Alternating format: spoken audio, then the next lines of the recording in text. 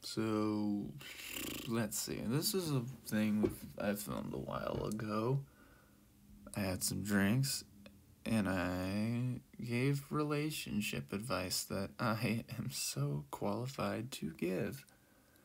Um, yeah, it's 20 minutes of some drunk rambling. If you listen to it, good for you. If not, you know, I get it. some some pretty good drinks. I've eaten the minimalist amount today and had me a few.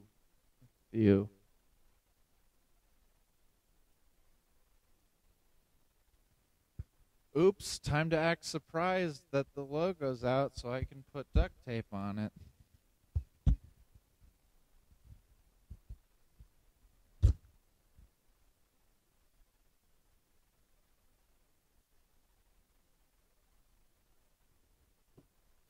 There we go. Fucking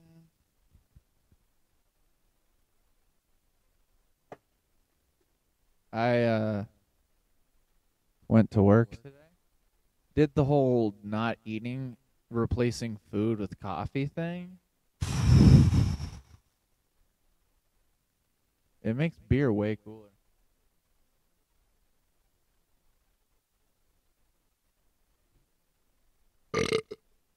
Fuck, dude. I haven't drank in like. When was the last time I drank? Besides today.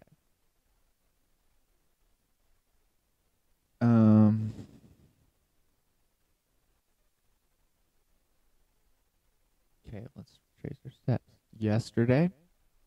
No. What was the day before Tuesday? Monday. Didn't drink. Sunday? Also no. Wait. No. I had drinks when I saw Hamilton the other day. Scratch that. The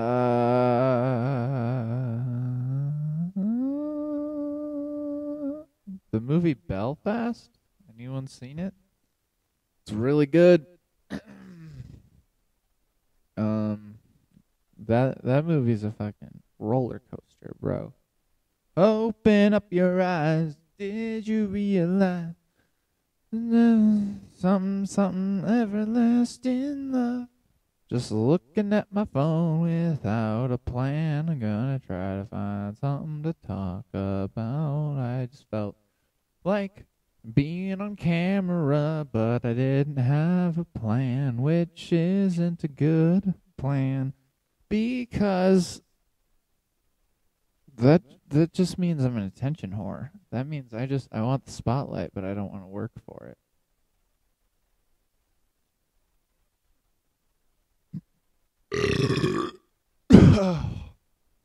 Shit. If there was like a sexual version of the X Games, you'd call it like the XXX Games.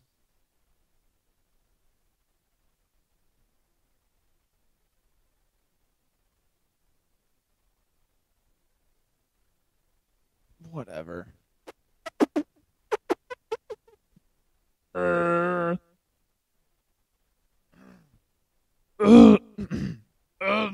And I said to myself, what a wonderful world. Fuck yeah, dude. That was sick. That's appropriate. Dude, Max, tell me you got that.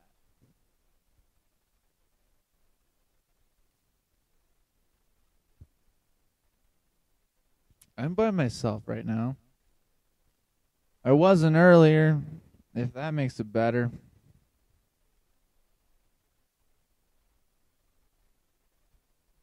Buddy. Oops. Sponsor me if you want. Let's look at the news.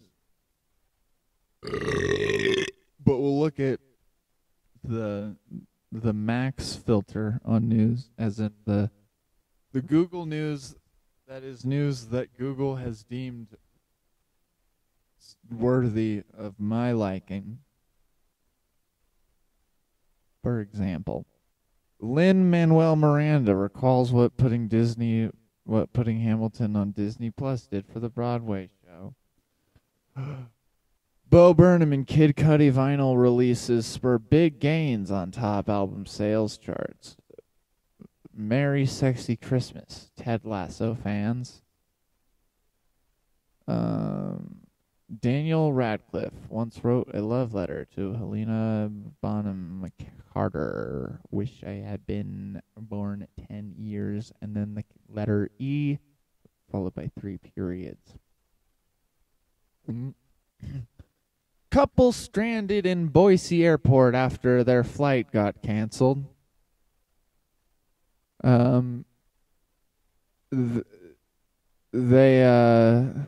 They realized how bad it would be being stuck in Boise when they realized that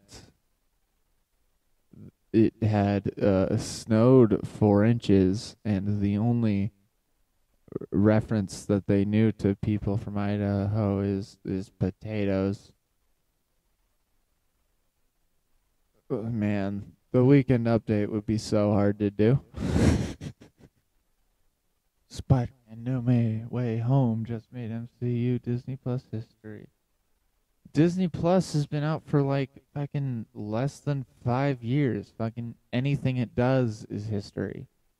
There's a video you could film me just puking on a camera and put it on Disney Plus and be like, I just made Disney Plus history. I'm the only one puking on a camera. And it's like, 'cause Disney Plus let me. 6 signs of a deteriorating relationship. People know their true feelings in subtle ways. Is it a list, or do I just have to read a bunch of yes, numbers. Perfect. Reason number 1, your relationship may be ending. Coming from a person who's barely been in a relationship, here's my advice. Here's my response to somebody else's advice.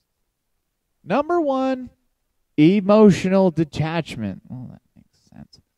How emotionally close does your partner feel to you? Would I know? How close do you feel to your romantic partner? Yeah, how close do you feel? John? Prospective studies show that lower feelings of love and less closeness at one time predict a greater likelihood of breaking up. That makes sense. Studies have shown that as you grow to not like somebody, you tend to break up with them. When people start emotionally detaching, it may be a sign that they are preparing to enter a relationship. No shit. Someone go to fucking school to make this? It's on Psychology Today. I'd be a psychologist. I'd spell it right with only an S. Number 2, negative spontaneous reactions.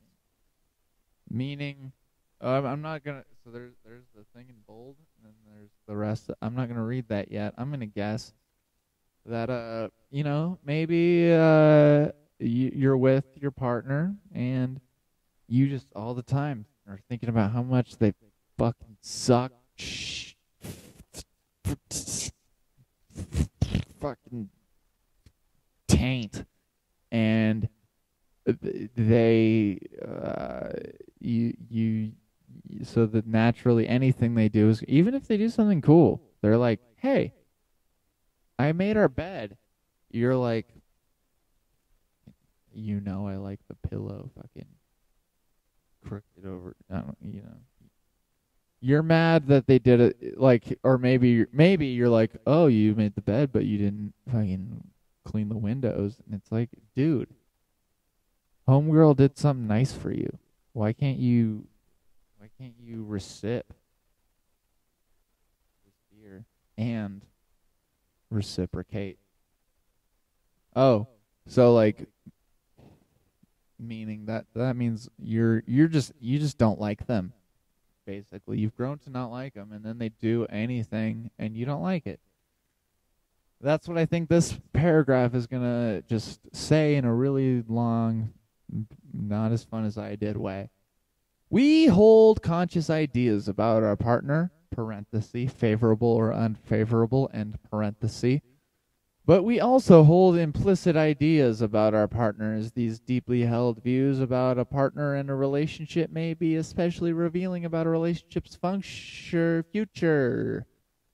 When there's no time for them to think through a response, what does your partner think of your competence? How fun are you to be around? How you compare to others? What's your gut impression of your partner? I'm not reading these like questions very well. While these gut level impressions may be hard to see, they might appear in certain circumstances to be quite revealing. Indeed, longitudinal work suggests that negative implicit partner impressions, parenthesis, perhaps especially those who hold low positive, high negative impressions, in parenthesis, may be more at risk for a breakup. Again, no shit, doctor. Number 3. Less supportive reactions to the good news. I fucking said that when I was explaining the second one. Is this one basically going to say what I just said in that first long-ass paragraph? But like a little bit different to make it seem like you can make it a third thing. So maybe this whole list could be the 5 reasons your relationship is shitty. Or maybe not. I don't know. Let's see. Less supportive reactions to good news. Nope. I am fucking reassuring myself that this is probably the same thing. Am I going to read it? Yes. When something exciting happens, if you share the news with your partner, do they celebrate? How do you react when your partner shares their good news?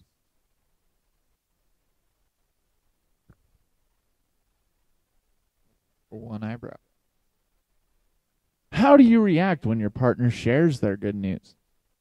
Good news reactions may give some insight to the future stability of a relationship. Partners who receive less constructive reactions to their good news disclosures are more likely to break up within the next few months compared to those who genuinely and energetically celebrate.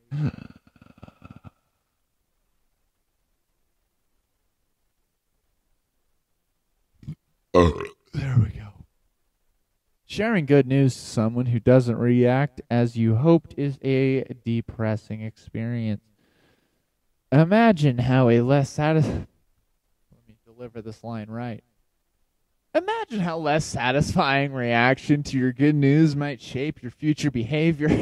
The next time you have good news, feel me, would you even want to share it? This could create further distance, further jeopardizing the relationship. Crickets. Number 4.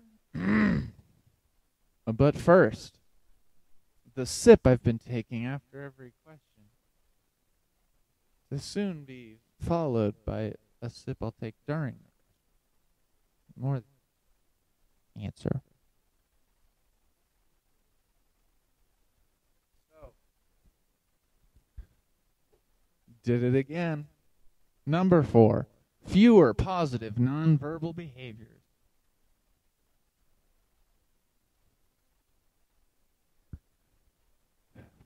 You know, when you have like a fucking paper in school and it's got to be 1,000 words and you type 950 words. And so you just kind of say the same thing 4 different times. The words are different, but the gist is the same. Too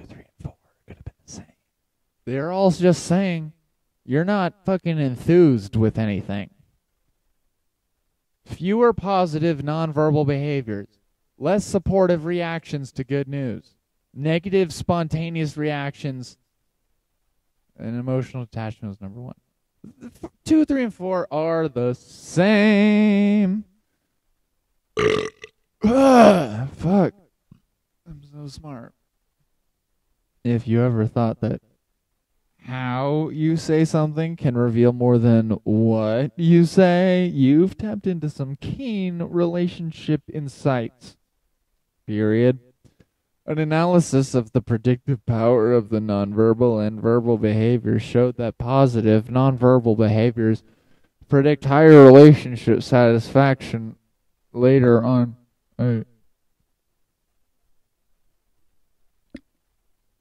To what extent does your partner provide nonverbal support to you? Do you the same? If not, could it be a sign of a weakening relationship? Do you do the same? Do you like who you're with? You don't? Then break up with them. PsychologyToday.com. Number 5. Oh, 3. But 5. Lack of self-disclosure. So that means you're not like fucking, open about yourself. If you've got feelings and you don't want to tell this motherfucker anything because they're gonna, like either, maybe you're like, I'm mad because fucking I did this, and then your dickbag partner's like, you did that you got mad at me for that the other day, and they hypocritize you, and then you're like, fuck, I don't want to tell them anything for the rest of time. Yep. Let's look. How often do you share your feelings?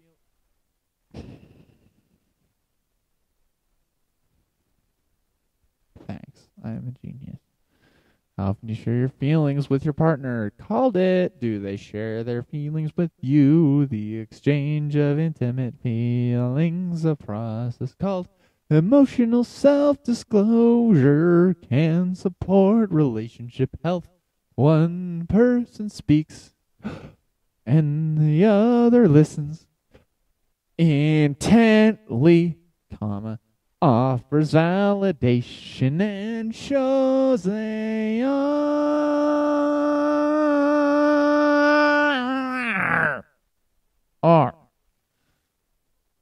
Oh, they care. I don't even want to read the rest. The responsiveness of the listener is critical to self. Shut the fuck up. I don't even want to listen to this shit. Did it? Number 6.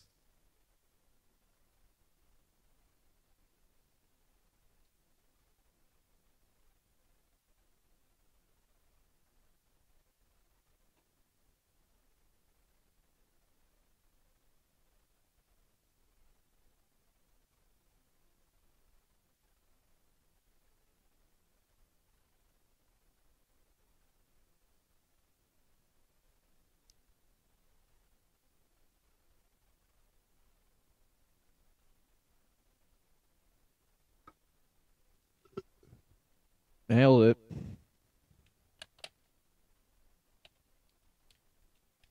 Check this out. Ready?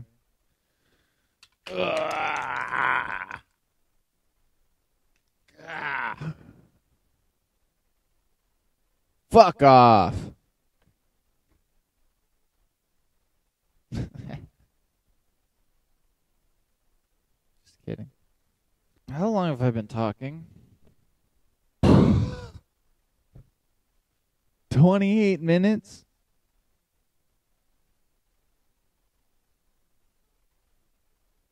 So you just listened. If you listened to all of this, if you watched it, you probably watched about 10 minutes of this. Probably trimmed it. But if you listen to this, you listen to like 30 minutes of a drunk kid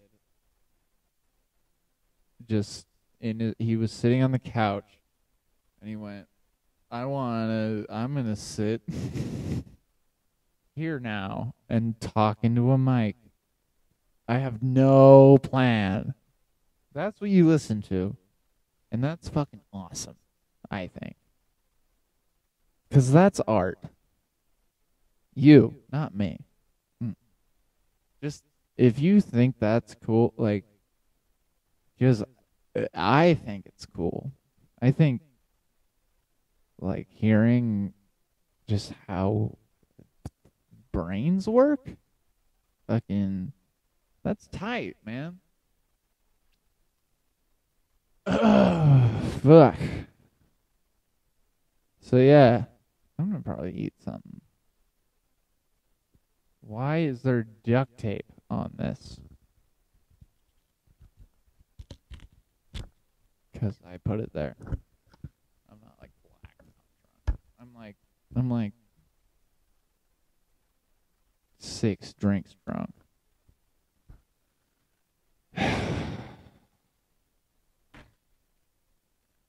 All right.